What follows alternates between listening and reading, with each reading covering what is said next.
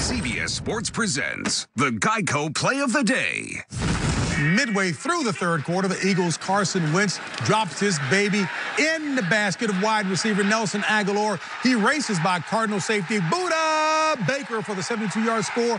That helps cement the Eagles' victory as Philadelphia keeps spinning its way to the top of the NFC East. Geico. 15 minutes could save you 15% or more on car insurance.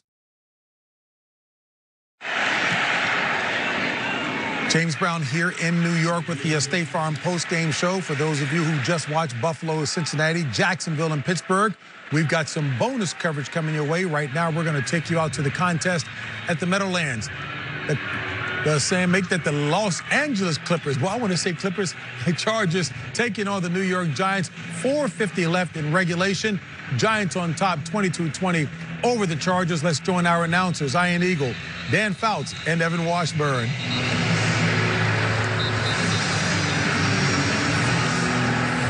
Two winless teams. Giants drop to 0-5.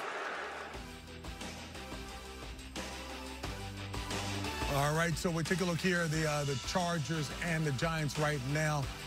Those who've been watching this 27-22 Chargers. Yeah, you know, they were trying to drive the Giants where Eli Manning just threw an interception. Ball was tipped. And the ball was tipped, and the Chargers are going to take control of the football.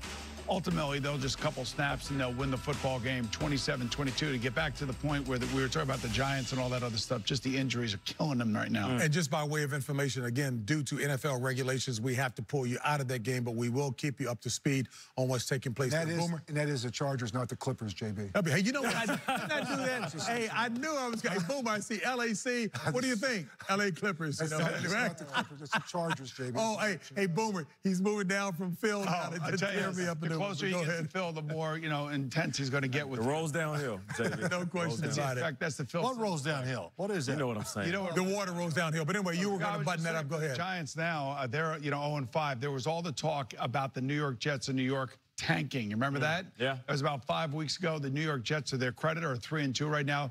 Their schedule is going to get much more difficult. They host, I guess, the Patriots next, and then you take a look at their schedule.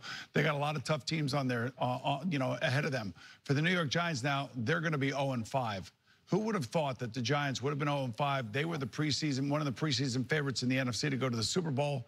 And now you got to wonder what happens to Ben McAdoo, what happens to Eli Manning, what happens to this entire franchise as this season wears on. And I mean, it is going to wear on. JB, he's right. This is going to turn into this is going to be rough. To lose so many critical players, the only way you can now it's final.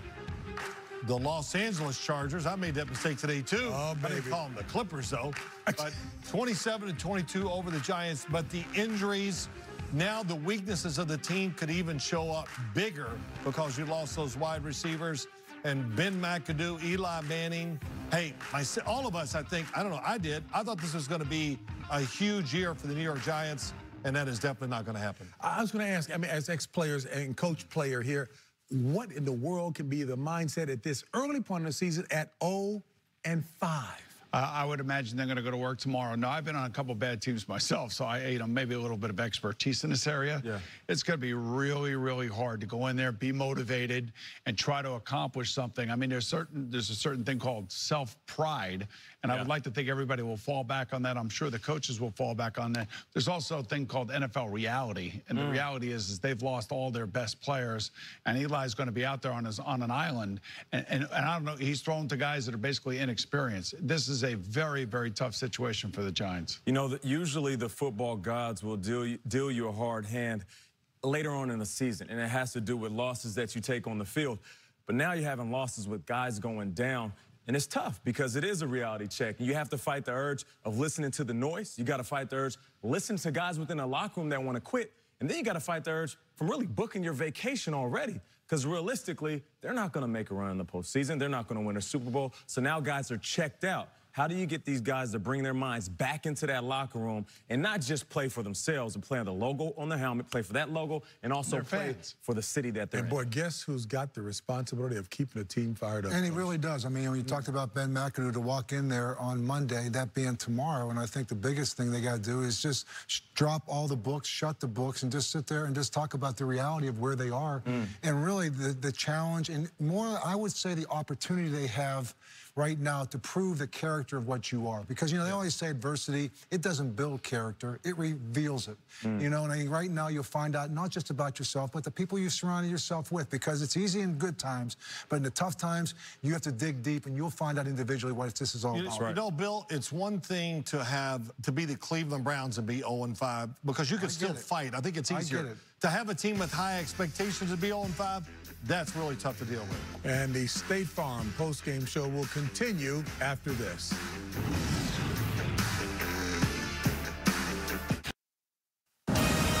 This is the State Farm Post Game Show. All right, folks, welcome back inside Studio 43 of the State Farm Post Game Show. I'm James Brown, full house with my guys, Boomer, Nate, Coach, and, of course, Phil Simms. Hey, folks, a reminder, up next on CBS, it'll be professional bull riding, featuring the greatest bull riders battling the best bucking bulls at the DeWalt Guaranteed Touch Make That Tough Invitational 15-15 bucking battle.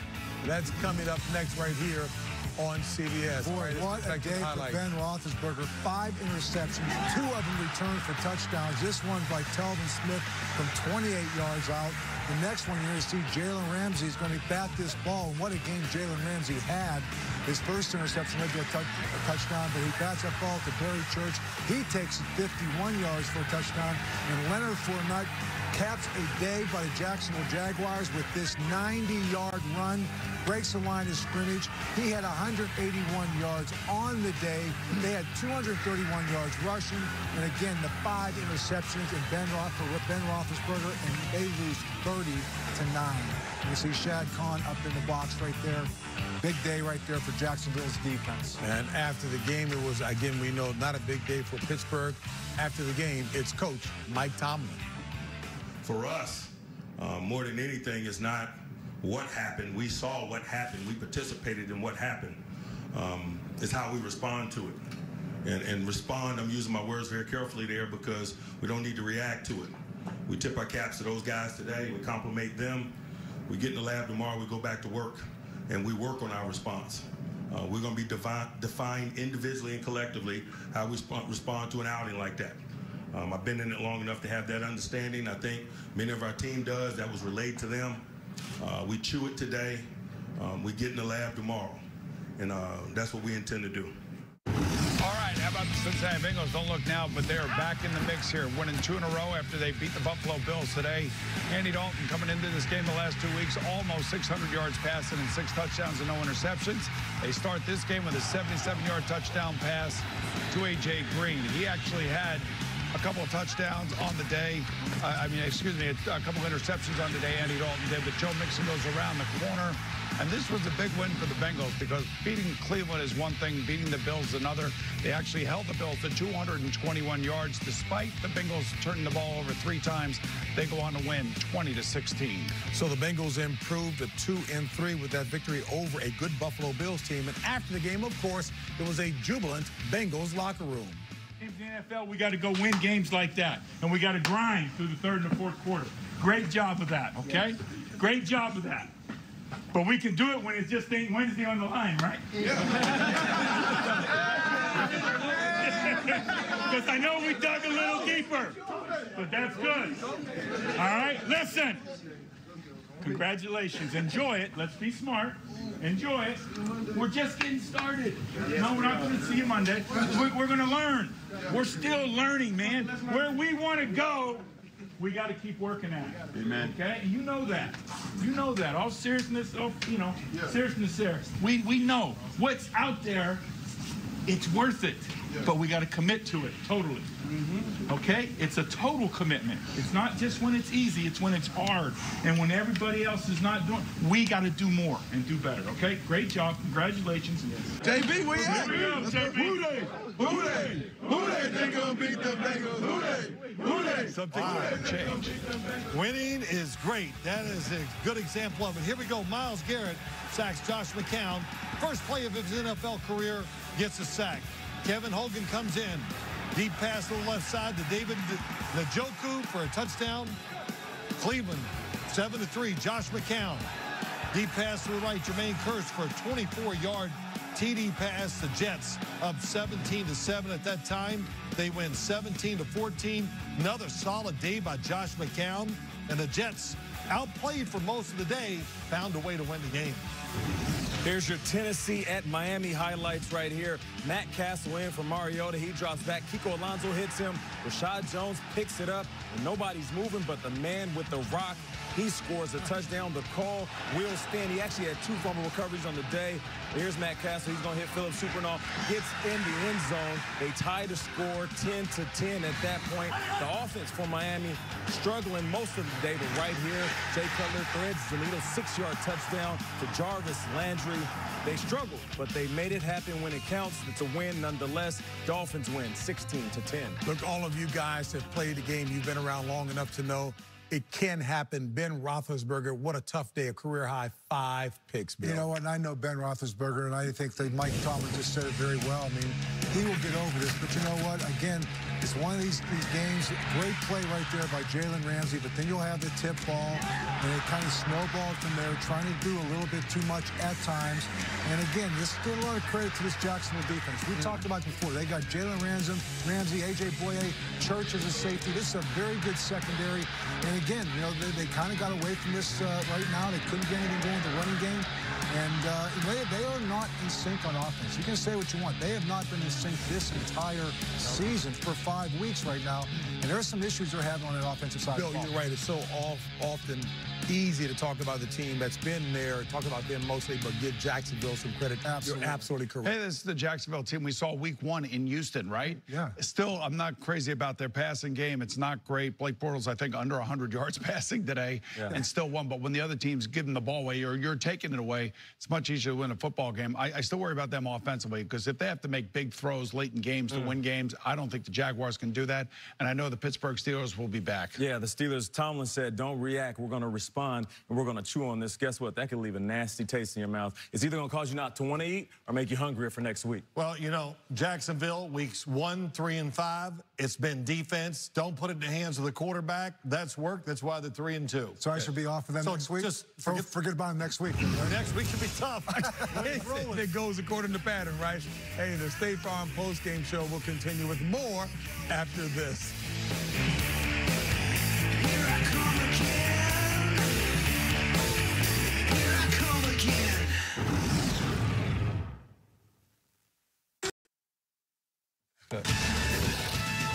And welcome back to Studio 43 and the State Farm Post Game Show. A reminder, join us on Saturday for college football action. The SEC on CBS features Auburn at LSU. Coverage begins at 2:30 p.m. Eastern with college football, the drive to Atlanta, and that will be followed by college football today. All right, back to the highlights. JB, we got a big game Thursday night. It's going to be these Eagles at the Carolina Panthers Thursday night. Think about that. These Eagles are for real. It's Carson Wentz. Today, he throws 4 touchdown passes against the Cardinals. They run for over 122 yards on the ground, led by LeGarrette Blount. Carson Wentz continues to get better and better and better. And you can see the pass protection supporting him today in that pocket by that big offensive line. The Eagles are having fun. They're flying high, and they absolutely crush the Cardinals 34-7 today. As you can see, 304, 4 touchdowns on the day for Carson Wentz. First 4-touchdown game for Wentz. Yeah, Carson Wentz like John Wayne out there the way he plays. Eli Manning finds a wide open Odell Beckham Jr. for a 48-yard touchdown on a double move. The 2-point conversion failed. The Giants were up 22-17. Odell Beckham Jr. goes up for a pass, comes down hard on his left ankle, and he gets carted off the field. That is a big blow to this Giants football team. Eli Manning gets sacked later in the game. by Melvin Ingram. He fumbles, and Ingram recovers. 22-20, New York Giants. Phillip Rivers hooks up with Melvin Gordon. Saw this play twice today from 10 yards out for the touchdown. 27-22, Los Angeles Chargers over the Giants. You did that one slowly, and that's exactly what I'm going to have to do to the Los Angeles Chargers. So they get their first win of the season. The Giants dropped to 0-5. And again, we don't know exactly what happened in terms of the severity of the injury to Odell Beckham Jr., but it looked bad, and it was that same ankle, Nate. Yeah, and it's a slant route right here, and I'll tell you this, that Odell is one of the best slant route runners in the game. So even if he does bounce back from this, whenever that will he still be able to do the things that he's been able to do before? But aside from the injury, how are they going to bring that type of energy, that electricity? Because even when he's not getting the ball, he provides such a charge to the squad. You know, I don't know about you guys. I had a high ankle sprain late in my career. That thing just lingered for about 8-9 weeks towards the end of the season. I don't want to go on a limb here, but I guess I'll have to. I just don't necessarily know that we'll see him back again this year. That was a significant injury. It's the same ankle. And I think if you're the Giants, why would you even risk putting him back out on the field late in the season for a meaningless game? Well, it's a great example. He was holding out this offseason why players hold out and know their value and get their contract, because things like this can happen. Talk about it's tough. And that's a part of the game, a tough part of the game for sure. Go ahead, Coach. No question. He's a playmaker, and probably the one playmaker they have. And now they're going to have to find another approach to an offensive system. Yeah. No question about it. It's going to be pretty tough this week. Coming up to see just what the Giants get done to try to see if they can salvage something. All right, folks, the State Farm Post Game Show will continue here on CBS after this.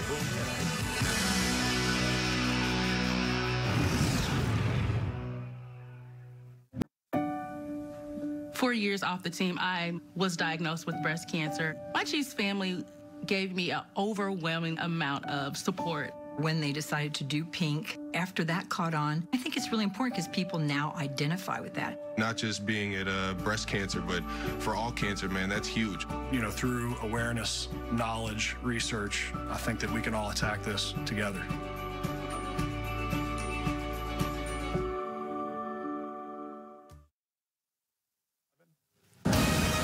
This is the State Farm Post Game Show. Back here at the Broadcast Center in New York, the State Farm Post Game Show. And folks, we'll be back with more football next Sunday. Phil can't wait. As a matter of fact, he's going to wait right here till then. Starting right here with the NFL today at noon Eastern. That'll be followed by a doubleheader in Week 6 early. It'll be the Super Bowl champion Patriots at the Jets later. In our featured matchup, it'll be the Steelers against the Chiefs. That all comes your way next Sunday here on CBS. Nate. Carolina Panthers at my Detroit Lions. Check out this play, little misdirection, and a shovel pass to Christian McCaffrey. He gets in, 6-yard touchdown, score 10-10 at that point. Cam Newton drop it back. He's looking. They only rush 3, so it gives him time. Helmet or higher in the red zone. He gives it to Devin Funchess, who goes up and gets it. They take the lead 17-10 at this point. And here's Cam Newton dropping back, and he's throwing an absolute dime to Kelvin Benjamin, 31-yard touchdown. The question was, how will he respond? He responded with 26 for 33, 355, and 3 TDs in the win. And on a day where they were honoring Peyton Manning, he takes a snap from Jeff Saturday, and he throws it into the end zone to Reggie Wayne. One of the best completions of the day for the Colts right there. And Jacoby Brissett was quarterbacking during the day. You see him right here on the 3-yard run. He was 22 of 34, 314 yards. T.Y. Hilton, 177 yards receiving. Here you're going to see Brian Hoyer to George Kittle. Ties it up at 23. But Adam Vinatieri, the ageless one, 2 field goals from over 50 yards. This one from 51. He will now win the game in overtime. Indianapolis will win this game 26-23. All right, how about an instant update, guys? Cowboys, Packers. Here comes Devontae Adams. The last time we saw him, he took that vicious hit on Thursday Night Football from Danny Trevathan. He's back in the lineup right there, 10 yards. They missed the extra point, 7-6 Cowboys over the Packers right now in the first quarter. All right, I got another update for you. Moments ago, we got Hawks in the Rams. Here's Tavon Austin. He can do a little bit of everything. He plays wide receiver, plays running back. How about that hesitation? High step. That's a little high step right there. A little sauce on that run, 27-yard run. Rams up 7-0. I got to tell you what, the Rams had the ball, and they went all the way down the field, and Todd Gurley fumbled right at the goal line. At the goal line. Right, and it cost them possibly another touchdown. So the Rams are going up and down the field on this very good. I just like the joy that Bill was talking about that Colts game. You had so much energy. I don't know why. Want to stay up to date? Hey Siri, show me football scores. Okay, so Week 6 in the league kicks off with Thursday Night Football on CBS and NFL Network. It'll feature a pair of 4-1 squads. The NFC East leading Eagles will take on the NFC South leading Panthers. The two quarterbacks today, Wentz and Cam, combined for 7 touchdowns. All right, folks, now let's get an injury update from our NFL Today insider, Jason La Canfora, in the newsroom. Jason? Well, JB, the Raiders playing right now on our air, getting pounded without Derek Carr. It's EJ Manuel under center. The good news, though, is continue to hear Derek Carr on pace to return. Next week, the Colts win without Andrew Luck. They probably better get used to that. Could be Jacoby Brissett at least into November. Luck still a ways away from returning. Monday night, Sam Bradford is slated to return, barring a setback, and we're still awaiting more word on that Odell Beckham Jr. injury, JB, although obviously much concern there. It did not look good. All right, Jason, thank you so much for the latest. We're going to step aside. Although these guys are champing at the bit for more input, they'll get that opportunity as the State Farm Post Game show continues after this. Tonight on CBS begins with 60 Minutes and the officers who stormed the Las Vegas shooter's room. That'll be followed by a new episode of Wisdom of the Crowd and NCIS Los Angeles. Plus, the season premiere of Madam Secretary. That's tonight, only CBS. Yeah, just moments ago, down 21-3, EJ Manuel off the play action, steps up into the pocket, eludes the rush, finds Michael Crabtree behind the coverage, 41 yards out, and makes it 21-10. All righty, so as we take a look at that score there of the game in action, we get some final thoughts from our guys here as we go around the horn. You know, I feel bad for the Giants, man. I really do. I mean, my heart goes out to them because of the amount of injuries that they're dealing with now, and it's really significant. The one thing I will say about the NFL these days, when you look at the standings, how many teams are within one game of each other? So I would say parity reigns supreme in the NFL, and it's not going to be until December until you truly find out who's going to make the playoffs. So try not to overreact if your team lost today. Yeah, all week last week when I was talking about Cam Newton, I heard people kind of collectively take a sigh or roll their eyes. Guess what? We're talking about Cam Newton again. He responded after what happened, the words that he had last week. The man had 26 completions on 33 attempts, and he went out there, had a game of his life up against the Lions. Really strong outing in Detroit. So you got to give him credit for responding well and coming up big with a win. You know, I think adapt and adjust is what I feel like right now with football teams. You're 5 weeks in, like you said, Boom, there's a lot of ups and downs. The roller coaster that the NFL provides you is the coaches that can kind of monitor that, engage their locker rooms, and make the necessary adjustments. You don't want to be playing your best football. You just want to continue to get better and correct on the things you didn't do the previous week. And hopefully within that, you can navigate your way through the middle and put yourself in a position to be there at the playoffs at the end of the season. I'm looking forward to the Thursday night Carolina, Philadelphia, they're both coming off wins. That should be a good game. Yeah, it will be. You know, just go back to the highlight we saw of Marvin Lewis giving to the speech to his team. I mean, you know what I told it? You remember, all of us now remember how great it is just to win a game in the NFL and how hard it is. So we always talk about, 9-7 and 8-8 like it's nothing. That's hard to do, but my take so far today, this year, Seattle, the Oakland Raiders, the New England Patriots, the New York Giants. The one thing that's disappointing, I thought all of them would have like good defenses, and the defense is letting them down in a lot of ways, where we always expect it to be the offense. For them, I think it's their defensive side. You know what, so I love the takeaways. Adapt and adjust. Playoff scenario will be determined late in the season. Players bouncing back even with self-created issues. I'm not sure what Phil said, but nobody's ever sure. It's the Chargers, not the Clippers. Remember, JP, we'll see you next week.